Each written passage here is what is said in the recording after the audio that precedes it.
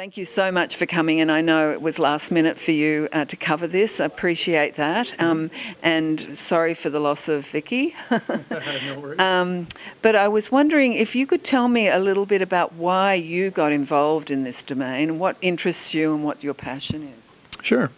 Well, I think if you look at the trends in the industry, right, there's some big macro trends that are going on. You've got this kind of wave of investing going into passive investments, right? Really active management firms are really hard to beat, the indexes, all that sort of stuff, right? And so more and more, it's really about delivering a well-diversified portfolio that can take advantage of these things and not trying to, light the stars out with performance, all that sort of stuff.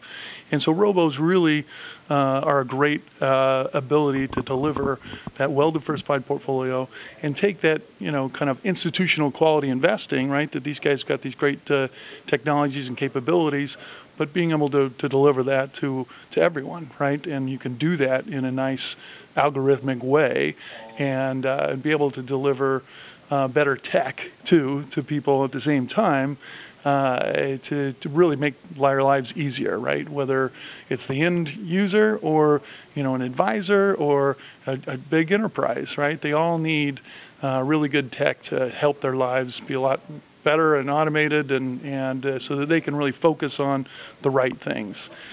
And so what do you guys at RobustWealth do? In summary, we're an automated wealth management platform, but we are B2B, so we just we white label everything. We deliver that tech stack to advisors or to a bank or to a TAMP or to a large enterprise, and we deliver kind of two areas of expertise. One is our kind of investment capabilities. We've got some pretty sophisticated models and algorithms and things that can deliver these portfolios that are customized to individuals' goals and timeframes and risk levels, all those types of things that deliver these customized target date funds to them. And then on the flip side, we have a lot of tech features that makes advisors or banks or enterprises' lives a lot easier and simple, saves them from having to deal with a lot of the small things that take a lot of time, and allows them to concentrate on the things that they want to, which is their larger customers and being able to add value in ways other than filling out forms and processing trades, those types of things. And where do you think it's all going, the robo-advisories domain?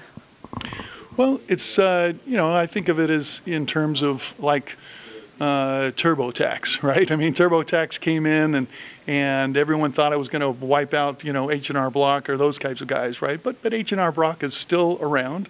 I mean, and TurboTax is great for the end consumer that's very comfortable in doing their own taxes and filling that stuff, and it automates a lot of things.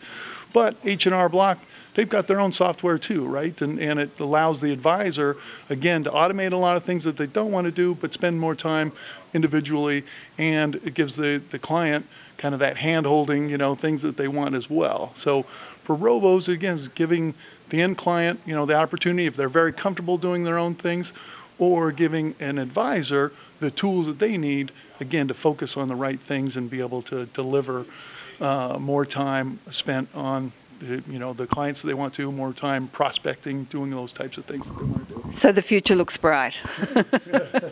Well, thanks so much again, Thad, for coming, and I'm sure it's going to be a fascinating panel. Hey, thank you for having me. Appreciate it.